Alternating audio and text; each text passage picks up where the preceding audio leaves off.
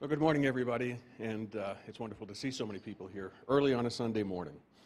It's my great pleasure to introduce our speaker for the Constance Holden Memorial Address, Dr. Alice Dreger. Constance Holden, you may know, before her tragic death a few years ago, was widely recognized as one of the best science journalists we have, and in fact was termed by the APS Observer the Dean of Behavioral Science Writers. Dr. Dreger is an academic historian and sex researcher who obtained her PhD from Indiana University. And on the academic side, she has worked at Michigan State and Northwestern. And on the social side, she's been an activist and patient advocate. Dr. Dreger is the author of a book that you should all read, just came out recently, Galileo's Third Finger. I heartily recommend it to all of you. One theme of the book that is one that I think is sure to resonate with this group is the peaceful coexistence of good science and social activism. Dr. Dreger, thank you so much for coming. Okay, thank you all for having me, and it's a real privilege to speak in Constance Holden's name. She was, as you know, an outstanding journalist and a real loss when she died to the science journalism profession and to science itself, because she really was somebody who bothered to really understand what she was reporting on. I'll talk some about that today. As a historian of medicine and historian of science, I'm not sure I followed all of your papers that I was listening to the last few days, but I will tell you it's fun to think about how far intelligence research has come since the beginning of history of medicine, when Galen posited that there were 4 humors in the body and the brain was made of phlegm. As you may recall, if you know the humoral theory, in addition to the brain being made of phlegm, so was semen, so was breast milk, so was mucus. So the notion was that if you had too much in one part of the body, you might not have enough in the other. And I remember distinctly in graduate school reading a history of anatomy text which was about a dissection in the Renaissance, and they reported having opened the body of a very lecherous man and finding his cranium largely empty. And I thought about this again, actually, when I was breastfeeding my own son, the Galenic theory of phlegm about the brain and breast milk being related to each other, because I swear that the more breast milk I put into that kid, the more sleep deprived I became, the more stupid I became. I was convinced I was giving him my brain. So today I'm going to draw a little bit from my book, which is actually called Galileo's Middle Finger. I guess Ron couldn't bring himself to say the word middle. He called it Galileo's Third Finger. And I can tell you later if you're interested in why the book is called that. But basically, through the book, what I tried to do is figure out what exactly happens when activists and scientists clash. And you can imagine that the kind of work you do puts you vulnerable to this kind of work. The reason I came to this was with the assistance of Steve Pinker, who spoke last night. And his talk is sort of perfect for what I'm going to tell you about, because he talked about how to write. I'm going to talk about why to write. When I was sort of retiring from intersex activism in 2006, I took on a history of a book controversy, which was the book by J. Michael Bailey from Northwestern University, which was partly about transsexualism.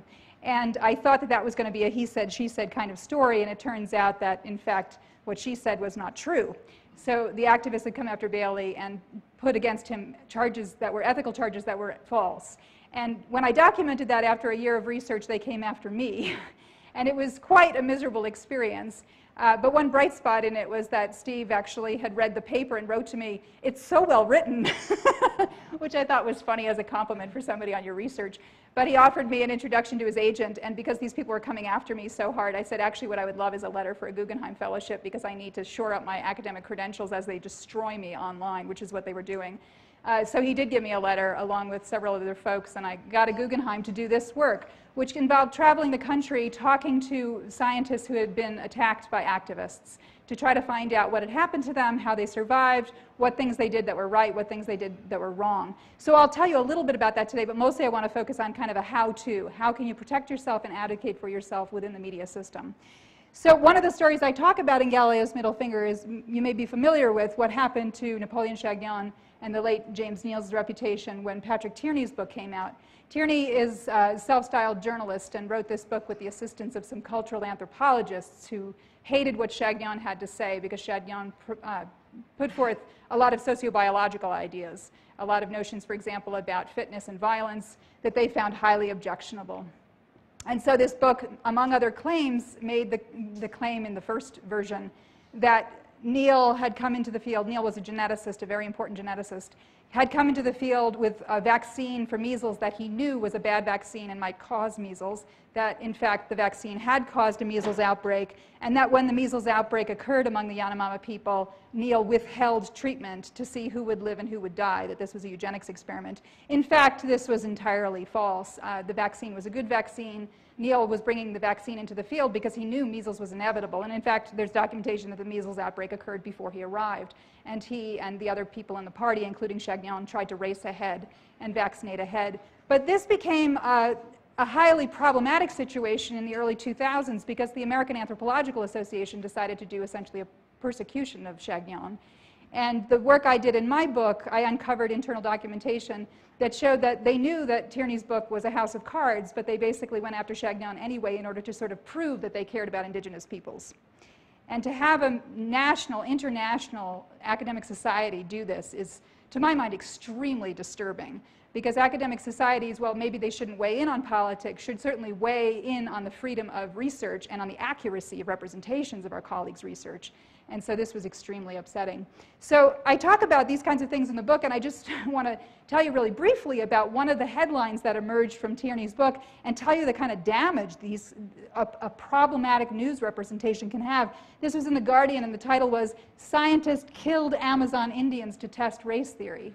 Now, there's quotation marks, right, meant to say, well, somebody said that, we're not saying that. But of course, most readers, the quotation marks would be meaningless to them. And this basically simply reproduced what Tierney had said with the support of the cultural anthropologists who had assisted him. This article in The Guardian took off, basically painted Neil and Chagnon as eugenicists who had attempted basically a genocide. And so it was extremely damaging. And I'll just tell you a little anecdote of how bad these things can be. Recently, this article, 10 years later, went live again by anti-vaccination people who decided to throw it back out there again and prove that vaccines have been used for things like eugenics and genocide. And it got sent around as if it was not 10 years old. It bloomed all over Facebook all over again. And I was having to write to explain to people. I actually wrote to The Guardian and asked them to retract the piece, but they never answered me, which is pretty typical. So it's really important for the sake of science, but also for the sake of the people out there who are affected by your science, that we try to get journalists to get things right. A happier story that I tell in the book is the story of Chuck Roselli. Chuck may not think it's a happy story, but I think it turned out happily. He's a neuroscience researcher at OHSU in Portland, and he was studying male homosexuality in rams. So looking at, for agricultural purposes and also for scientific purposes, why is it that some rams very clearly preferentially prefer sex with other males? And what happened was PETA, the People for the Ethical Treatment of Animals, got a hold of this and decided to claim that he was in fact doing a gay eugenics program where he was trying to figure out how to prevent homosexuality in the human population. And they convinced the gay and lesbian rights movement that this is in fact what was going on. So you ended up with bizarre headlines like "Scientists Look to Straighten Homosexual Sheep." Martina Navratilova, who is both an animal rights activist and a gay rights activist, came after Roselli sort of personally. It must be very strange to have an international tennis star come after you as a researcher. Roselli's university president got about 20,000 emails calling for his firing. Imagine if today, this was almost 10 years ago now, but imagine if, well, not quite 10 years ago, imagine if today your university professor or your university president got 20,000 emails calling for your firing. So why is this a happy story? Well, the happy story is that Roselli was assigned a media relations person at OHSU, a man named Jim Newman. And Newman was absolutely tireless and relentless in how he fought back. And what he did was set up an auto-response to everybody writing that actually provided links to correct information about Roselli's research that Newman had written in plain language. He also then, if anybody further wrote back, engaged them personally. He also, when Roselli became exhausted trying to do all the media that was being asked of him, Jim Newman took over and learned Roselli's research well enough to speak about it on the radio and the television for him so that he was constantly having a personal advocate representative. And he turned the whole thing around. In fact, he got several members of the gay and lesbian rights movement to get angry at PETA for having misrepresented what Roselli's work really was. So it is possible, if you work with good people within your institutions who know how to manage the media, to sometimes have allies within your own institution who will fight really effectively. So my own work, I'll tell you, has been in patient advocacy, and most of my patient advocacy has focused on what happens to people called alternatively, people born with differences of sex development or with intersex, what in the 19th century were called hermaphrodites, people with sex development anomalies. And in my own work, I've tried to defend the rights of those folks in the medical sphere, both as patients but also as research subjects. And a couple years ago, while I was still working on the book, I ended up dealing with a case of research subject abuse. I don't have time to go into it all, but a researcher was using prenatal dexamethasone, so a steroid glucocorticoid, starting in the first trimester with mothers at risk of having a child with congenital adrenal hyperplasia, which has an increased risk of intersex in the females, in the daughters, or I should say the genetic daughters, and was doing a sort of bait and switch. She was telling the parents that this had been found safe and effective while getting NIH funding to find out if it was safe and effective, and using the same families retrospectively to see if it was true that it had been safe. So they were brought into this system, told this was just a clinical intervention, given a glucocorticoid in the first trimester known to cross the placental barrier, meant to cross the placental barrier. As it turns out, the brain studies coming out of this are kind of terrifying, and should have been, in fact, tested in animals first in terms of an animal model, but never was. This was put into practice after an N of 1 trial clinically with no placebo control. There's never been, shockingly, a placebo-controlled trial on this, and it's been used now in thousands and thousands of families. So when I was putting this work out there, I was having to explain, as you can imagine, I just explained to you all what may have run past some of you just because this isn't your field, a lot of highly technical information that required a lot of nuance. And I was working with one reporter at Slate who actually did a really awesome job in terms of laying out what happened. But she was being really careful. That never guarantees you that their editor will be very careful. And you rarely talk to the editor. And so in this case, one of the things we were talking about was that the females are sometimes born with ambiguous genitalia, which means sometimes they're born with a large clitoris. And this was the headline that ended up coming out in Slate. If your baby girl might be born with a small penis. Right, which was incredibly unhelpful, because you could have said if your baby girl might be born with a large clitoris, and then it might seem less sort of sensationalistic and less horrifying. But of course, what person wouldn't have this sort of gut-level reaction, I'll do anything? And this was, in fact, this piece about this prenatal treatment. Like I said, the article itself was really good. The reporter was excellent, did a huge amount of work, really did a great job.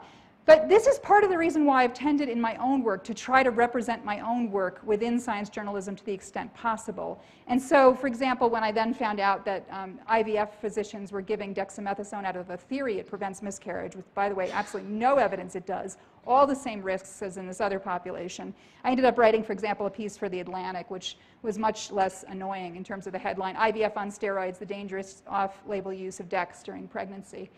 So I realize a lot of you are not going to become science journalists, but I want to encourage you to recognize that when you're working with journalists, there's a high risk factor, and yet not working with them also has a high risk factor because they may miss your work, as Steve talked about yesterday, they may misrepresent your work, or they may show one side but not the side that you've actually done the research on. So it's really important to work with science journalists.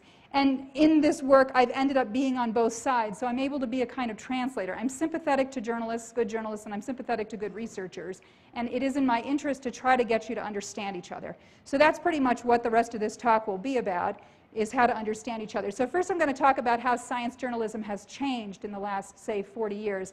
And that relates to more generally how journalism has changed. Science journalism isn't special in that way. Secondly, trying to help you understand the reality that science journalists face. And finally, the biggest part of this talk, how you can protect and advocate for yourself within media. Okay, so first, how science journalism has changed.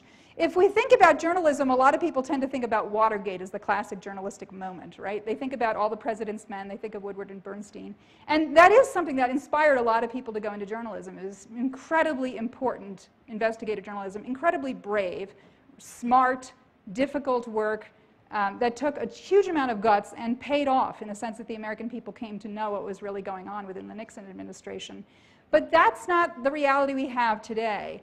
When the Woodward and Bernstein and the Washington Post were doing the work on Watergate, they were existing in a world where people still purchased paper newspapers and where it would have been difficult for the New York Times to play catch-up, although they did, and they sometimes got ahead of the Washington Post. What ended up happening was a very productive, competitive attitude among papers, because if you could get ahead on a bit of the story, then you could sell the papers. And because people literally bought newspapers, bought the New York Times in LA, in Chicago, wherever, there was a direct economic feedback into the system for good investigative journalism. And so how has it changed? Well, today what we have is internet economics that have harmed journalism, especially investigative journalism. Why? Because everybody assumes their news should come for free. They even get irritated if there are ads. They're simply not interested in having to pay for anything that's behind a firewall. And they won't do it. And why should they do it? Because if the New York Times or the Washington Post publishes a really important piece of investigative journalism, 2 hours later, Slate and the Chicago Tribune and everybody else will summarize it for you and post it for free so that you go to their site because it's free and you'll see their ads instead of the other ads. So what's happened is a system that is extremely damaging to journalism as we've known it. That's not to say there aren't compensatory mechanisms coming in. There are groups like ProPublica, which is a nonprofit investigative journalism organization that tries to make up for this gap through philanthropy, basically, and then funding of journalism. But right now, we're in a very dangerous situation where the system of the press, as it was conceived by the Founding Fathers and as it has existed for many years, is actually very economically endangered. And the consequence of that is you get people who are frankly not as good able to stay in the business. There are some people who are terrific and have remained in the business. But for some people, the system simply couldn't hold as many science journalists as it used to hold, and they've dropped out of the system. And often it's the talented ones who drop out because they can do other kinds of work. And so you get a brain drain from journalism. And we've seen a brain drain. That's not to say there aren't a lot of good journalists left. There are. But they are under tremendous problems. Today, because of the internet, news travels much faster, and it also disappears faster. And that means that things are going by at a very fast rate. The sad consequence of that is errors replicate faster, and they last longer. Because what happens is the error gets replicated before you can get a correction run in the newspaper, right? What's nice about the internet is you can run a correction right away because it's online. With the paper system, you had to run it a day later or 2 days later. But the problem is the other people writing on the story will pick up the same errors over and over and over again. And because then people will come back and search for that story, they're going to find that error again and again unless it gets corrected in every instantiation.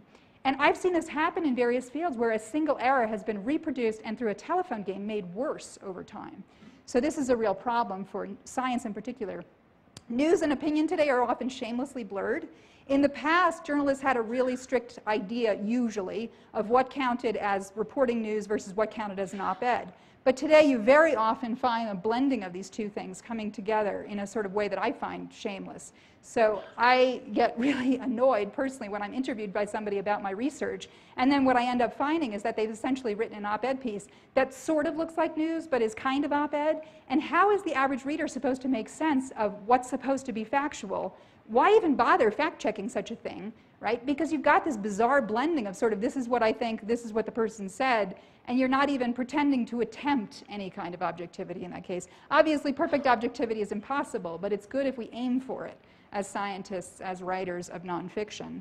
And then you've got the phenomenon that you all are aware of blogs and tweets and podcasts, which are very influential, sometimes more influential than good journalists. And so you get a situation where a very good journalist will write about your work, but a much more influential pundit will write about it and twist it and turn it, and that's the one that makes it into the popular media. So that can be extremely frustrating. It's also the case that some journalists today do blogging and tweeting and podcasts, and so you get a situation where they can start reporting on stuff that you've just said faster than the normal checks and balances system will occur. Good journalists don't make that kind of mistake, but because social media moves so fast and journalists are rewarded by attention coming to them, they have a sort of built-in interest in getting stuff out there into social media as much as possible. So that's kind of how science journalism has changed.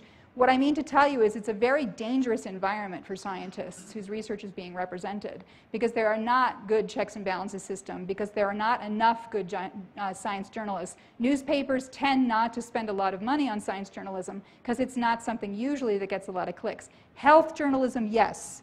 So if the work you're doing can be interpreted as some health issue, it's more likely to be covered. But it can be quite frustrating to see the underfunding of these systems.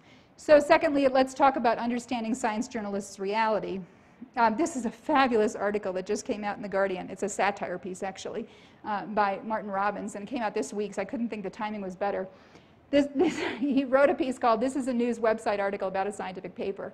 And what he does is go through exactly what a scientific article looks like and just writes it as if it was the article, but he's just writing what the article is. So it begins in the stand first, which is in the US what we call the deck. That's the little blurb at the beginning. "I will make a fairly obvious pun about the subject matter before posing an inane question I have no intention of really answering. Is this an important scientific finding?" And then he goes on to go through all the steps. I'm not going to give you all of it. They're really, really funny. He says, "In this paragraph, I will state the main claim that the research makers making appropriate use of scare quotes to ensure that it's clear that I have no opinion about this research whatsoever. In this paragraph, I will briefly, because no paragraph should be more than one line, state which existing scientific ideas this new research challenges. If the research is about a potential cure or a solution to a problem, this paragraph will describe how it'll raise hopes for a group of sufferers." Right? This paragraph elaborates on the claim about adding weasel words like "the scientists say" to shift responsibility for establishing the likely truth or accuracy of the research findings to absolutely anybody but me, the journalist. Don't make me look it up. I'm just going to say scientist A says this, scientist B says this. In this paragraph, I will state in which journal the research will be published. I'll just skip this one. And then on the bottom, he has a quote from somebody saying, "Basically, this is a soundbite," the scientist will say, "from a department and university that I will give brief credit to. The existing science is a bit dodgy, whereas my conclusion is bang on." Right? And it goes through, it says, next there'll be an insertion of a picture because nobody can read an article longer than 450 words before they reach a picture. He goes through, and it's exactly, in fact, the template of what you find in science journalism over and over again. And we can be snarky about it, but why is it that science journalists often write like this? Well, one reason is that they're under-resourced, as I've already mentioned. They're short on time and short on money. When I started doing my work 20 years ago, it was not uncommon for a journalist to spend several weeks on a story that I was participating in. And they would be able to interview lots and lots of people, many of whom would only be background folks, but they would interview lots, they would read, they would come back to me several times and say, "Well, I read that paper you recommended, but now I don't understand this part of it." We would go back and forth. It would be tremendous. They would send out a real photographer to go take a real picture of the person that they were writing about. Today, what ends up happening typically is they have a couple of hours at the most. That's all they're allowed by their editors because of the economic system. And that makes it very difficult to do anything other than sort of slotted in journalism. They're also under editorial control. They're not under the kind of control you think you are with editorial control. Yes, you have to get your papers into journals, and that can be difficult. But editors in newspapers can change your work without really asking you. And I've experienced this. In fact, there are several venues I've stopped writing for because they changed my work without a check back. Sometimes horribly, sometimes to the point where like I'm screaming and going, "Oh my God, they said exactly the opposite of what I was saying because they changed the wording in the paragraph." So journalists are under editorial control and often don't have as much control as you would like them to have with regard to how they can report the story. They are, for example, often required to keep the article shorter than 800 words. Imagine how much you can possibly say in 800 words. Almost nothing if it's a complicated story. So it's quite frustrating in that way. In journalism, readbacks are considered a no-no. What a readback is if you talk to somebody and you ask them to call you back and read to you the part that they're going to quote to make sure that they actually got it right, that they're not truncating it in a way that deceives somebody as to what you were actually saying. The reason this comes is because of an idea of objectivity where you're not supposed to cooperate with the source. And a readback by some journalists is considered cooperating with the source because you're telling them how you're going to use their work. And so they often will tell you that they won't give you readbacks, and I'll tell you what to do in that circumstance. Then there's the balance fetish that you probably know about, right? The idea that if we talk about this, we have to talk about somebody who thinks it's wrong. And this is how you end up with idiotic articles for many years. It finally stopped on evolution. When anybody talked about evolution, a creationist had to be quoted. When anybody talked about vaccines, an anti-vaccine person would have to be quoted. When anybody talked about climate science, you had to have somebody being skeptical that the climate was changing. And so you still find occasionally, although not among the best journalists, this sort of balance fetish. That is the idea that we have to always have an opposing voice, even if the opposing voice is 1 out of 10,000, and most of the scientists, in fact, agree on something. And then today, for journalists, what is rewarded is clicks, not accuracy or subtlety per se. A journalist may get in trouble with his or her editor if they are inaccurate and a source complains. So they may get in trouble. But that's rare that a source bothers to complain, and rare that the editor even responds to you if you do make a complaint. What they get rewarded on is how many times people clicked on the article. Well, think to yourself, what's going to drive them, right, in terms of that? What's going to drive them is sexy quotes, sexy topics, the sort of thing that creates controversy, using a big name. So they'll go to the same big names over and over and over again, right? Because if you go to Art Kaplan in bioethics, or you go to, say, Richard Dawkins in evolution, or whomever it is, you're going to get clicks automatically because it mentions somebody people know. It's kind of celebrity science in that way, and it's problematic, as we all know, for research. So we've talked about how science journalism has changed, understanding science journalist reality. Now I'm going to give you the real take-home message, which is the big part of the talk. How can you protect and advocate for yourself? Just to start off, I want to, tell you the story of Galileo's middle finger and how he did it wrong. Galileo did not do media relations correctly, and he paid for it. You may know that when Galileo died, he was out of favor with the church. The church had decided he was wrong, and he was actually put under house arrest. He was at risk for torture, actually, and at risk for even more. His contemporary Giordano Bruno was actually burned at the stake for putting forth dangerous ideas, or so perceived dangerous ideas about the universe. So Galileo was really in a bad situation. When he died, he was buried in a very plain grave because he was a sort of a nobody. Or no, he was not a nobody by any means, but what he was out of favor. And 100 years later, the people who were thinking about science and the folks in Italy all recognized that, in fact, he was right. He was a genius. He was a national hero. He was a scientific hero.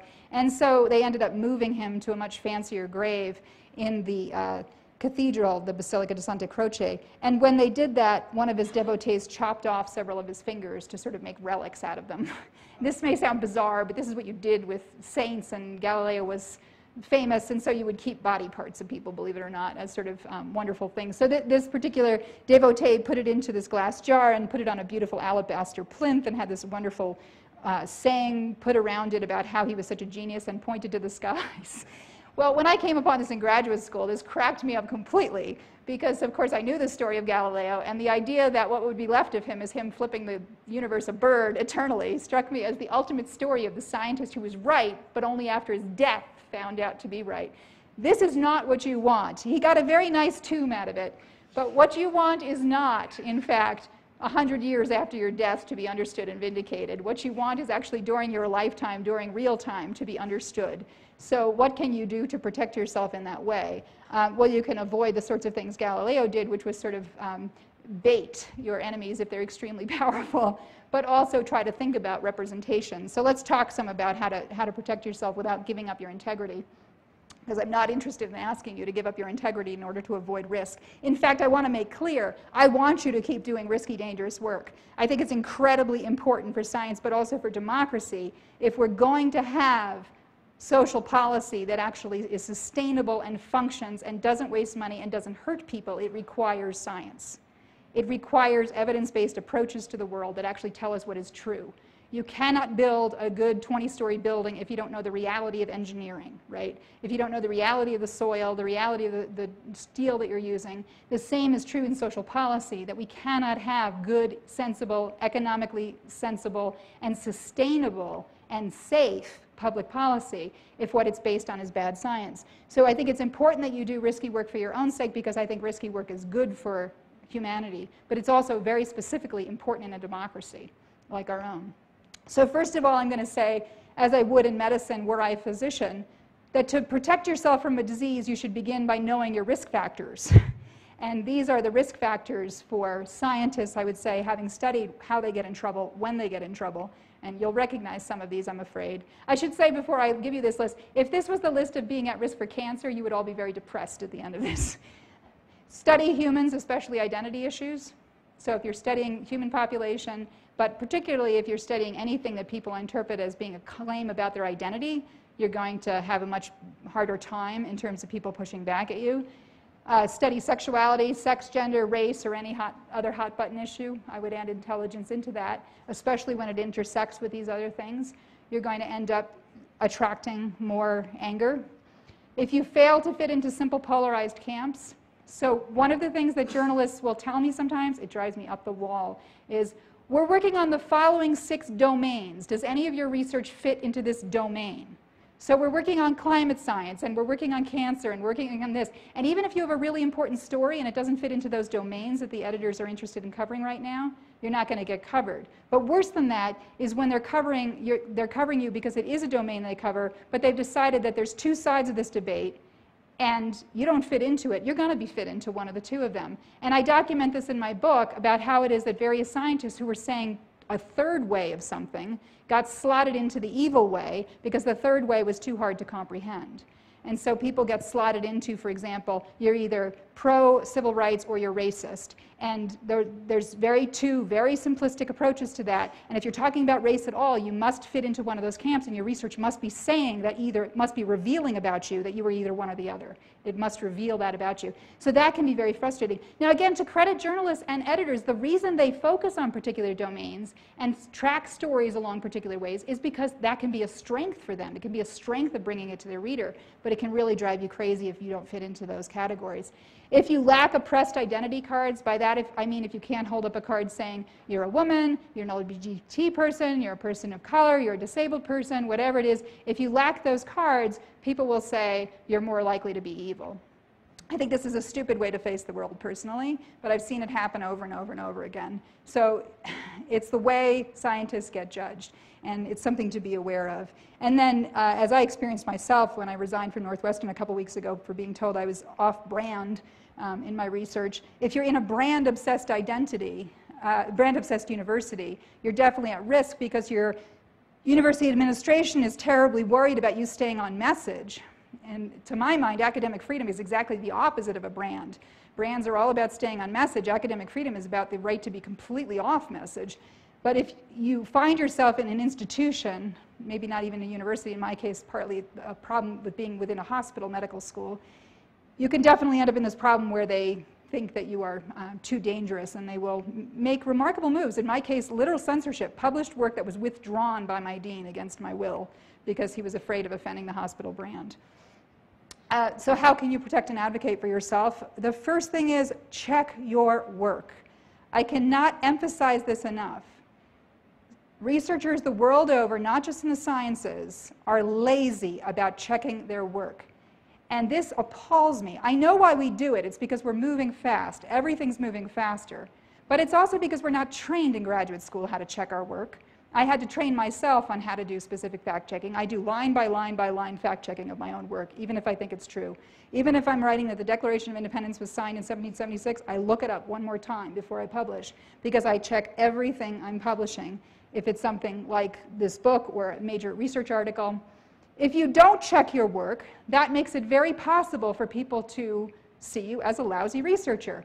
If it's so bad that you end up with something like corrections and retractions, you can imagine how much it's going to undermine your work, even if your work is pretty good.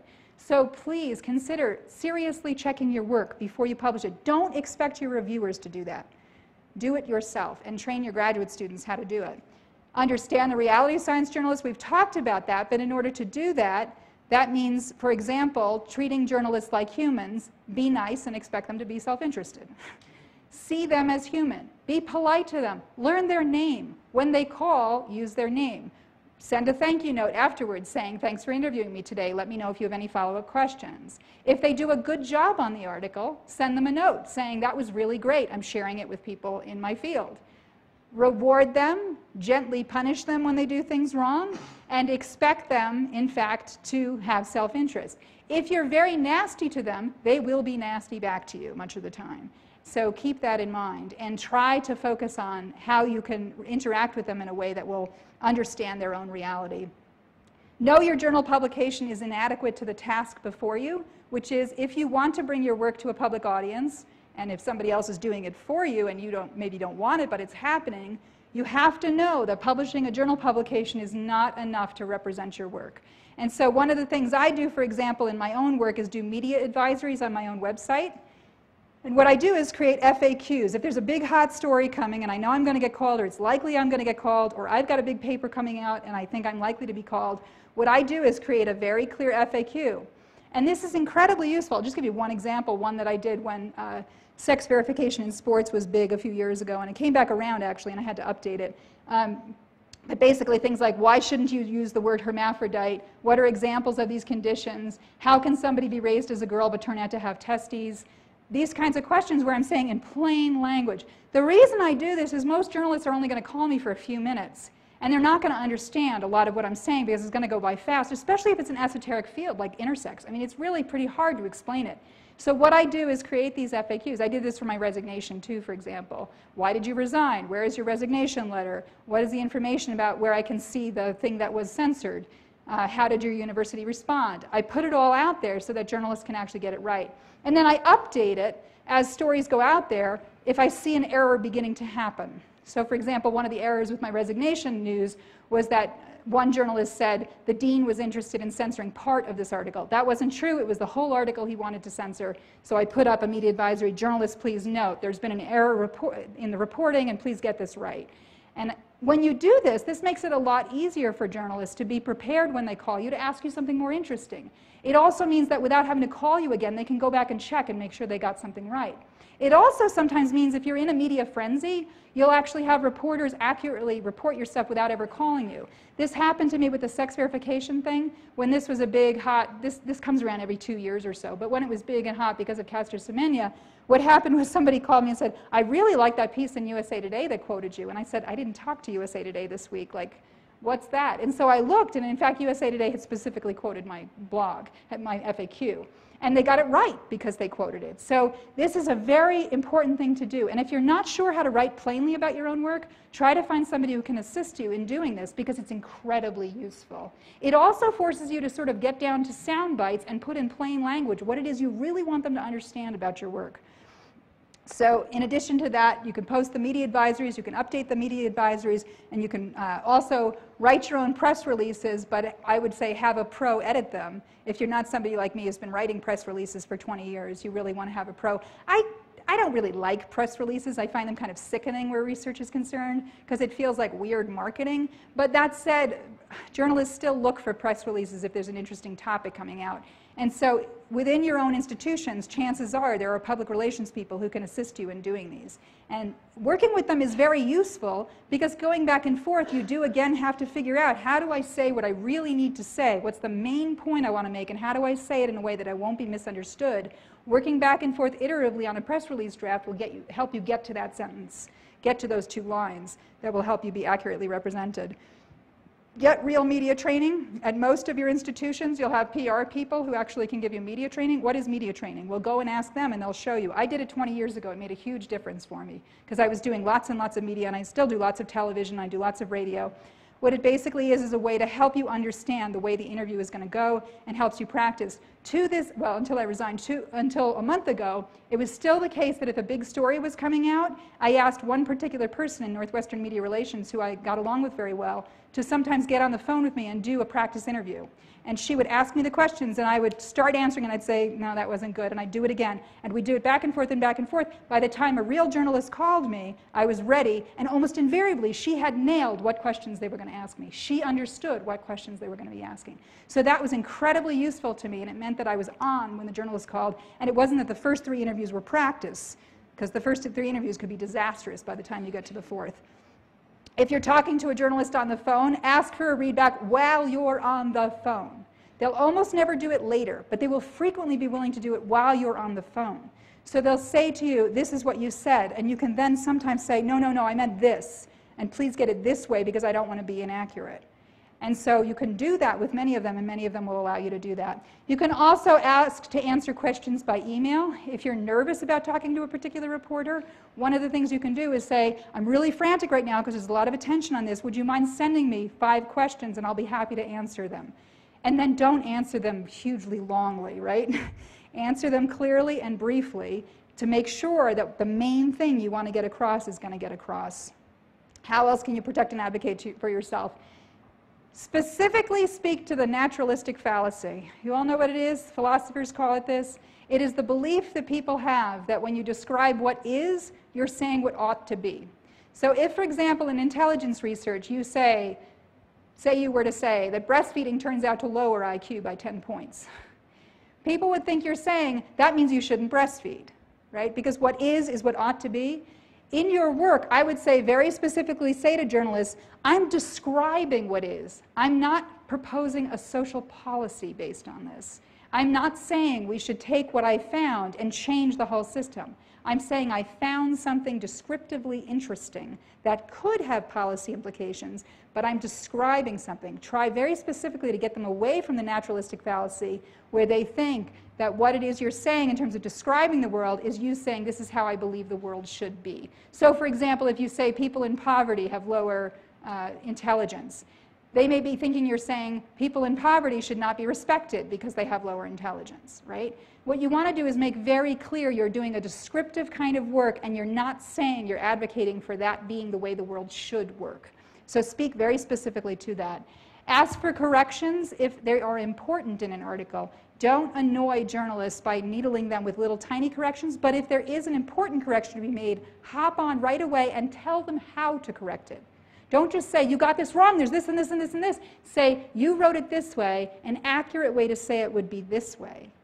And they're much more likely, in fact, then to hop on and do the correction. Follow up with thanks when journalists do a good job, or even if they do a mediocre job, because it helps them understand when they're doing good, but it also helps build a relationship. And speaking to that, maintain relationships with journalists, because then when something comes out, if they call you, you have something of a relationship already existing.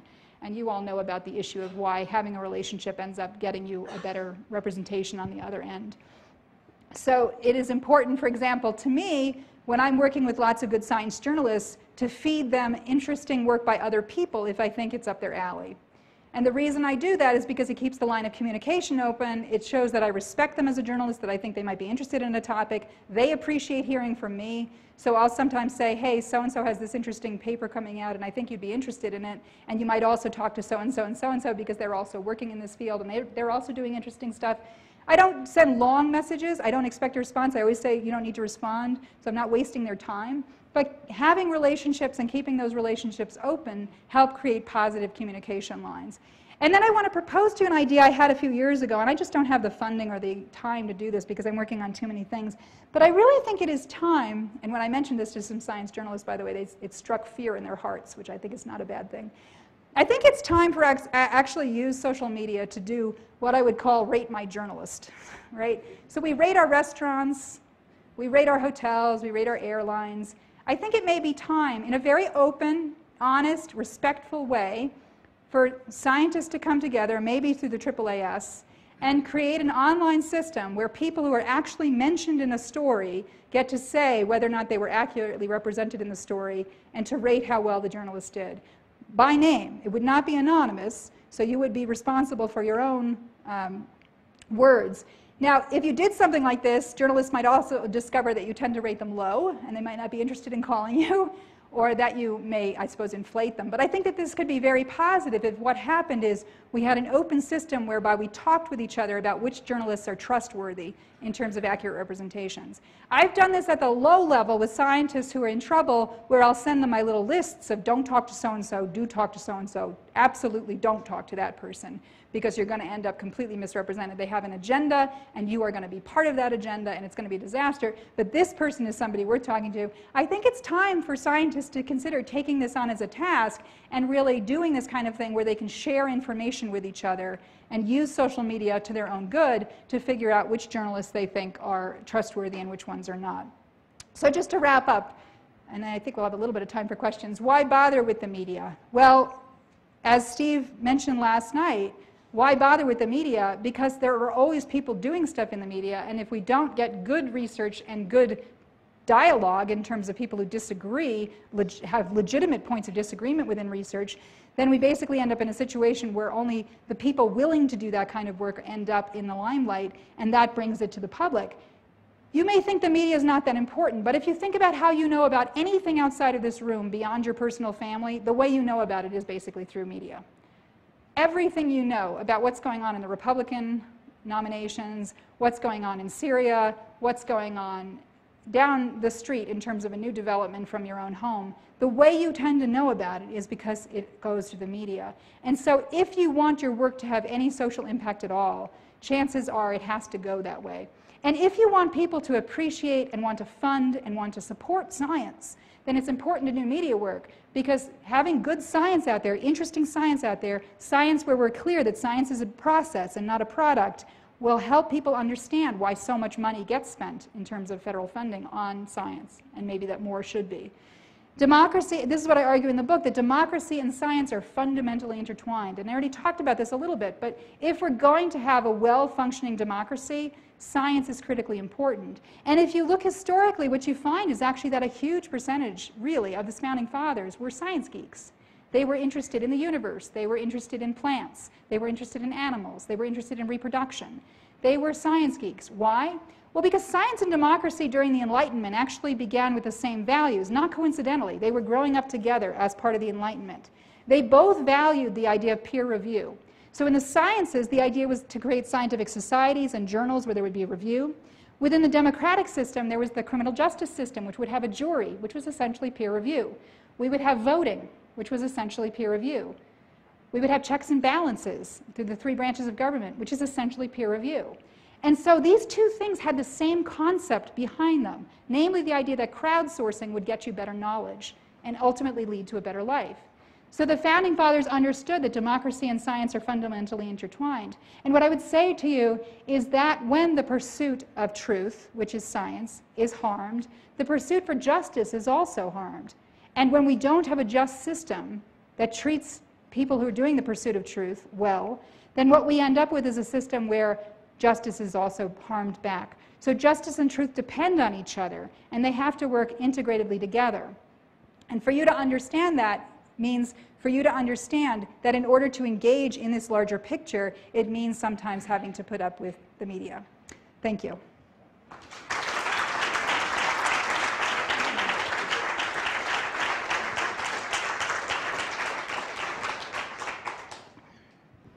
That was incredibly helpful. Lots of practical advice, which all of us would be wise to consider. My question is this. You focused on how to represent your own research, your particular publication perhaps, or your record. What about, as in intelligence and other fields, there is sort of a backlog of what my colleague Robert Gordon calls falsisms. And any study you publish comes up against this wall of falsisms, falsehoods that have been accepted as proven truths. A number of us have been talking about, well, how do you deal with that? Do you have, because it goes beyond a single person, but it affects all of us. Any particular suggestions on that? I recognize this can be hard to deal with because funding systems aren't interested in having you write that kind of paper, right? The kind of paper that says, here are all these falsisms, because what they're interested in is novel research, not something that looks back and says, here's this problem where this idea has been replicated, even though it's not well supported by the evidence. So I think what I would say is that it probably has to often come to the senior people in the field to do that kind of work and to come together. I know you're really busy, but you can do it collaboratively with students to do it. And I think part of what you have to do is very specifically engage the journal editors directly. Don't do it by email. Have a phone call and say, we're facing a problem where something that we think in the field is really inaccurate keeps being replicated. Talk to us about what kind of paper you would like to see that might actually make a dent in this. And journal editors actually have a lot more knowledge than we often give them credit for in terms of how to position work so that we can begin to chip away at the stuff that has been wrong that has built up over time. Can I follow that up? Because sometimes those editors are the very problem. Mm-hmm. They don't want their journals to have those articles. Yes, so sometimes the editors are the problem because they don't want the journal. Yes, I think you're absolutely right, and you have to do it anyway. And I know it's hard and it's difficult and you have to press, but as much as possible, I think you have to try to do that work. And if it would help working with a journalist to try to correct that error, that can often work. So, you know, I thought that when I started off doing intersex rights work within the patient system, that if I published some stuff in some medical ethics journals, the medical system would change. And then I thought, no, I have to publish it in the medical journals, and that will change. No, you know what changed it? Going on NBC, going on Oprah, that is what started to change it. Because people who are scientists and physicians and policymakers, they're getting their information from the media. They're not reading that much in terms of the actual literature within the sciences. And so as a consequence, sometimes what you have to do if there's a really big error is try as much as possible to go high up and tackle it on every level you possibly can. But I know it can be really difficult. Within history of medicine, for example, there are some myths within the history of medicine that we fight over and over. For example, the myth that the reason the cholera epidemic ended was because John Snow took the handle off the pump. The epidemic, in fact, had already started to abate before he took the handle off the pump. Snow was right, but the story is wrong. And yet it is so difficult sometimes when a wrong story or wrong idea is out there, and all you can do is push and push and push. And I know it's frustrating. That's part of being a scholar. Thank you again. It seems to me that journalists are used to talking to people like politicians and celebrities who are very extroverted and used to just throwing things out there, where in the research community we trend a little more introverted and reflective. How can we politely ask them to give us time to reflect when they're talking with us, or to send us an email with questions and so forth? Usually they get in touch with you by email, and so one of the things you can do is write back and say, I often do, can you give me a sense of what you want to talk about and what the questions might be so that I can give you the best answer possible? I often say, I tend to be very long-winded and I don't want to waste your time. So please send me a note about what I should, and I'll have concise answers ready for you that way. And they like that because I'm not going to waste their time, so they often respond and they say, here are the questions. Now, there'll be additional questions when we're on the phone together, and often it'll wander off. But if you're wandering off into somewhere you're not comfortable with, you can always say, oh my gosh, I'm sorry, I forgot I have a meeting I have to go to. Send me a follow-up and I'll follow up. I've done that more times than I can count. My son always calls me on the phone urgently from school when there's a reporter on that I'm having trouble with. His timing is remarkable, and I always have to hang up and take his call.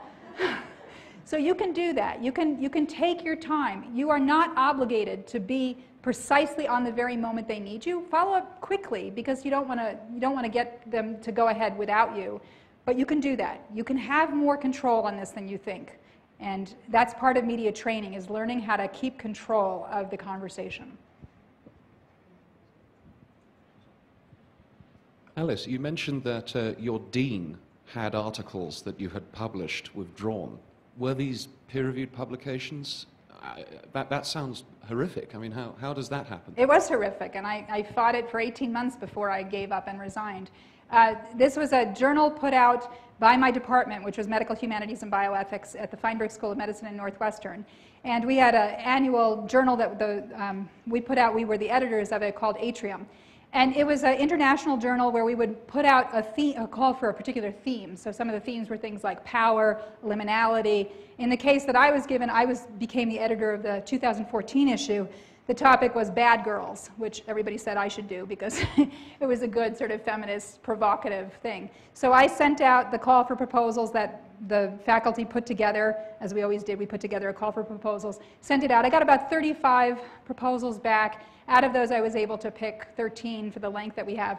These are short essay articles, often with a few footnotes, written sort of pensively on the question of medicine and how medicine and medical research work. But they're written largely by doctors, nurses within academic systems, and then mostly by people in the medical humanities and bioethics, so medical history, literature and medicine, philosophy of medicine. And one of the articles that I published was a piece by cultural anthropologist Bill Peace at Syracuse University. And in that piece, he was talking about his own experience as a man who was disabled and sexuality. And what he was writing about was how in 1978, because of a congenital problem, he became paralyzed from the waist down. And he was in a long-term rehabilitation facility, which they tend not to be like this anymore, where you got to know the people around you, you had peer support for months on end, and you also got to know the caregivers very well. And the doctor, he was 18 years old, newly spinal cord injured. He didn't know if he could have a sex life. And the doctors refused to answer his questions or couldn't answer his questions. And he was very anxious about this. And so he tells the story of how one night after he had lost bladder control and he was crying, a nurse that he knew very well and who at that point was friends with him came to him and reassured him by providing him oral sex.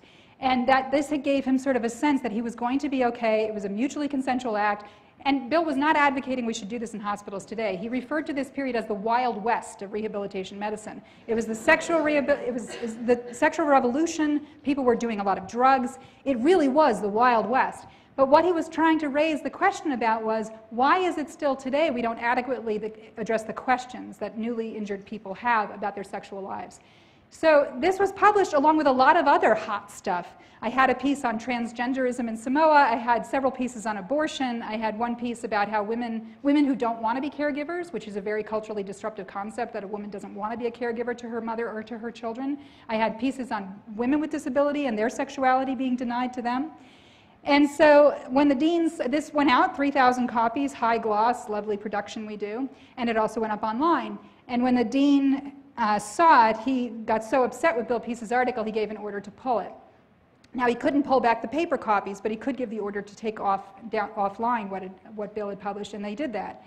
And what had happened, the backdrop of this, is about a year and a half earlier, our medical school signed a branding agreement with the hospital and basically sold the medical school, for the large part, to the hospital. And so rather than being clearly a normal part of a university, we got subsumed under a hospital corporation that proceeded to have all sorts of new rules about budgeting and what we were allowed to say and what our brand was and which color purple we're supposed to use and all of the rest of it. And so the dean did this, and I was astonished. I was finishing a book on academic freedom, right? I was like, this is bizarre. I thought Penguin was pulling a publicity stunt on me, actually. It was so bizarre. And so I thought it would end, and people said, stay quiet, Alice, don't freak out, like, we'll fix it. And for months they tried, and one of my other colleagues ended up resigning over it in December. Christy Kirshner, who's a physician who does rehabilitation medicine, resigned over the same thing. I went back into the dean's office angry. I said, look, I have a book that is coming out in March. It is blurbed by Steven Pinker, Jared Diamond, E.O. Wilson, Dan Savage, Elizabeth Lofton. This is going to be a big book. And it's about academic freedom. And I'm not good at being a hypocrite, and I'm really bad at keeping my mouth shut. I've kept my mouth shut for months. Put it back. And they said, congratulations on your book. And that was it. So months later, I met with Provost, and I said, put it back. Don't put me in this position. And they didn't. And so finally, a month later, in May of this year, Bill Peace and I said, we've had it. This was 15 months into the censorship. We said, we've had it. We're going public. And they said, OK, put it back. So I said, you know, Galileo's middle finger to you, and went public anyway. And then continued to try, and they did not put it back. And I told my provost, I need a clear statement from you saying you understand censorship occurred and you're guaranteeing me it won't happen again, or I can't work at this university, because the work I do is so high risk. People have always gotten upset about my work. I have so many people angry at me. My husband has a list that if I get killed, which people they should check. But it's so long, it would take the entire police academy. I mean, it's ridiculous, right? They wouldn't do that. So on August 24th, I sent in my resignation effective September 1st. And now I don't work at a university. People ask me, what am I doing? I'm doing all the same work. I'm here, right? I'm doing all the same work. I just don't work for a university. And by the way, I should mention, I gave up full-time work years ago because I was doing patient advocacy, mainstream writing, and also raising a kid. And so in 2004, I gave up tenure and decided to go part-time. And my job at Northwestern was 20%. But I was a full professor with a Guggenheim Fellowship. Most people thought I was 100%, but I wasn't. So I've lost that 20% income, which I make up in other ways. I've lost the university affiliation, which was a prestigious affiliation, but I think I've made it so that it's not such a prestigious affiliation anymore.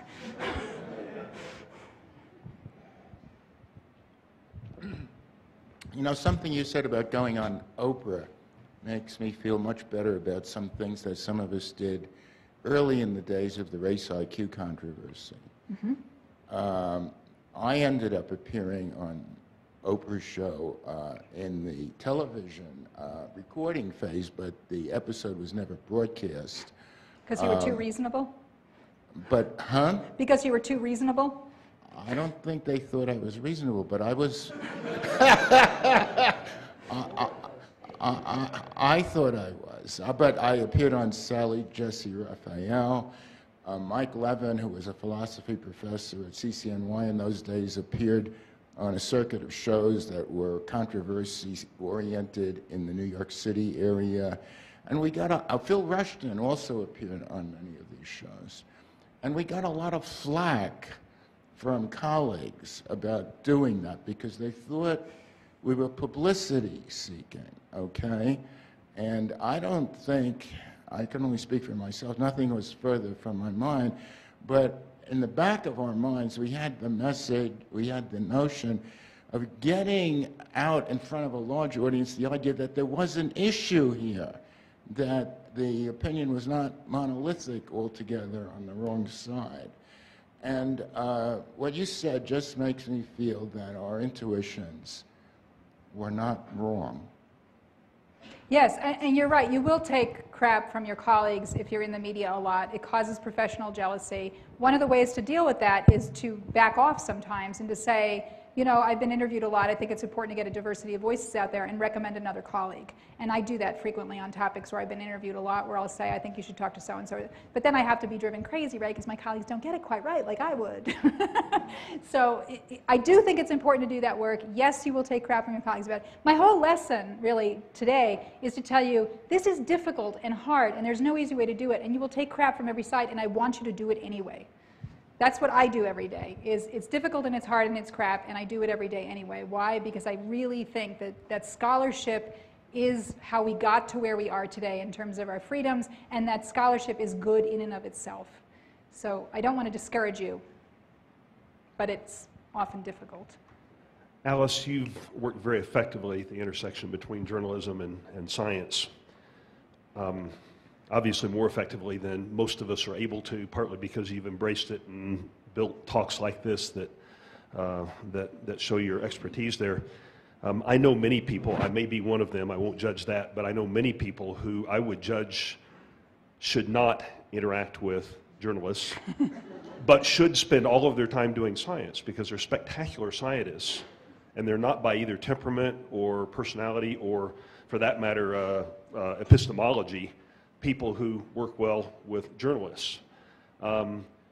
Your talk today has been to all of us as though we all need to and should interact with journalists. I'd like you to reflect on those of us who may not be the kind of people who should interact with journalists, whether you agree with that, and how, well, I'm especially intrigued by something you said earlier in your talk about how there was an advocate for a university that stepped forward. That seems like universities should have dozens of those hired and in place on a regular basis. I was wondering how we could institutionalize that. In any case, could you work a little bit on those issues? Sure. It's definitely the case, I think, that some people shouldn't work with journalists because they just don't have the skill set to do it. And in those cases, if those people's work is coming before the media, it's especially important that they get a media relations person to do that work for them, or to accompany them, or to help them with press releases and do things in writing instead of do them in terms of speaking. Steve Pinker yesterday was trying to, I think, encourage you heavily to write in the mainstream. I don't think a lot of you should do that. I think your best and highest use is actually doing science. And if you want to do that, I think that's great, but you can often do better work by doing the science and let the science writing, as we call it, happen with other people. How do you get advocates within university systems or institutions? You have to do it yourself, start it, and work with other people, other scientists to get it. But if you do as a group basically petition the administration and say, we don't have enough media relations people to help us, and you can evidence that by saying, I'm calling on media relations people, but they're super busy with this story and this story and this story, you can sometimes get more people, and the media relations people will help you with that because they want to have the jobs and they want to have more of them. Universities you can work through academic systems, governance systems, to try to get more assistance. In general, what will happen at universities, today especially, is everybody within media relations, legal, everything else, they work for the administration, not for you. But if you can convince the administration that helping you is in the best interest of the administration, then they will help you. So for 10 years, the media relations people at Northwestern helped me intensely. Even though I'm a pro, they would help me field when there was, for example, really busy time. They would triage incoming calls. We would do practice together. And the reason they were able to do that was because the administration could see that I was doing high-profile work that made the university look good. Obviously, that changed when the resignation was coming. I couldn't call on them and say, can I get your help with this? They didn't turn on me, which was lovely, I think because we had good relationships.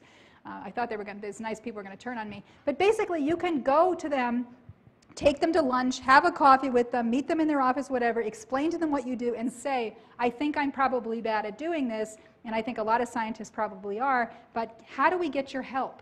and bring them into the research lab spaces to come talk to you. We, for example, in our program, had media relations people come into our graduate program and talk to our students about how do you work with a media relations person. But how often in a graduate training program do you ever bother to do that?